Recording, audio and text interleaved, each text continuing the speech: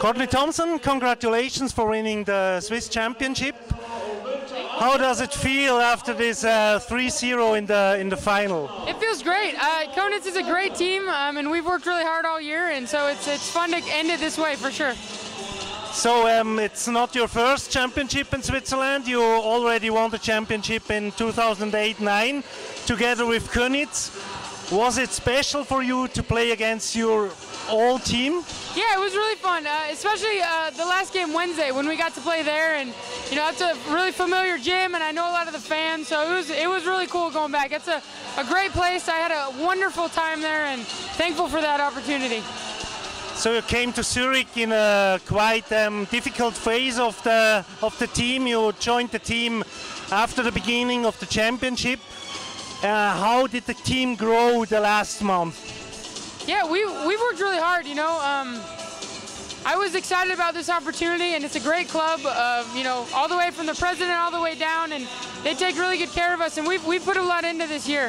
And we were glad we could kind of turn things around, and it turns out we do better when our back's against the wall a little bit, and a lot of those matches were must win, and we came through, and so it's been a fun group to learn with and grow with, and a very eclectic group. We're from all over, but it's been a cool year. So looking for outside, it was always a little bit special when Coach Baltic explained you some things, and in my impression, it was very difficult to understand him, no? Yeah, I was going to say special is one way to put it. I can think of some other adjectives as well, but he's a great coach, and it is really difficult to understand him, but we've gotten really good at charades and sign language, and sometimes he'll just hit me in my head, you know, as a joke, but well, we have a few girls that translate, and God bless them. They work their butts off. So the season's not yet over.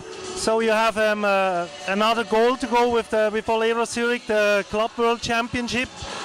What's on now for the next days? Do you have a break, or do you go on working right now?